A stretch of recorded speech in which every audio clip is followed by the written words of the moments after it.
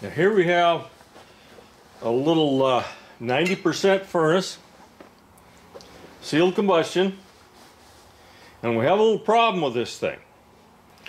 See if you can figure out what actually is happening, what's causing the problem when this thing does not work properly. Okay, we're going to go ahead and fire this thing off. Now you can see our hot surface igniter is on. Now when I take this cover and put it there, it goes out. Do it again.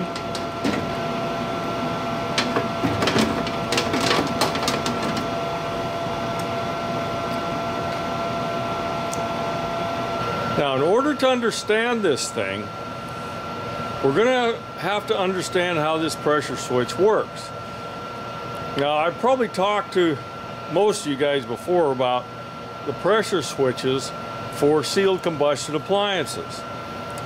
There's a pressure tap that goes to the combustion chamber, and there's a pressure tap that usually goes either to the inducer or to the secondary heat exchanger.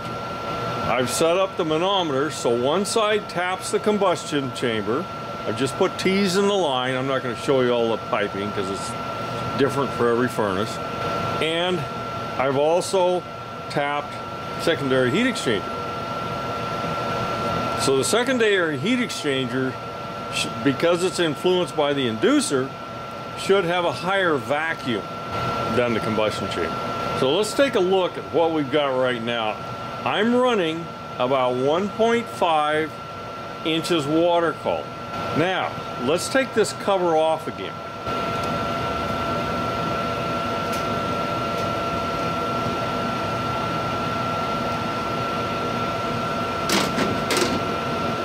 Now you can see that numbers went way up, and the hot surface igniter is going to come on pretty soon because it may.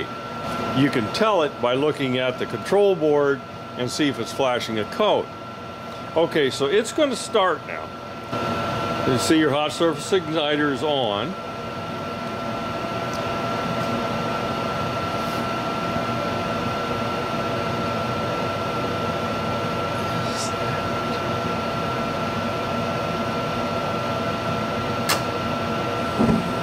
Okay, the burners have come on, so you know everything is actually working. But is it a problem in the combustion air pipe? Because essentially I've bypassed the combustion air pipe when I've taken this out. Is it possible that's what's happened? Or could there be something else? So, what's the problem? Why will it work with the cover off, but it won't work with the cover on?